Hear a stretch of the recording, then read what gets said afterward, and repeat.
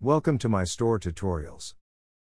Today, I will guide you on how to add a shipping method so that you can apply a standard delivery fee to your customers. For example, if you want to charge 20 rupees for all products when the order total is more than 1,000. Let's get started. Log into your Mystore seller admin. Navigate to the settings section on the left side of the admin panel. Click on Shipping Method and select Add New to create a new shipping method. Give your new shipping method a name, such as shipping fee. Then, set the price as 20. Also, specify the turnaround time, that is, the maximum time it will take for delivery via the shipping method, as 4 days. Further, specify the condition by clicking on Add New. Add the order total in the field.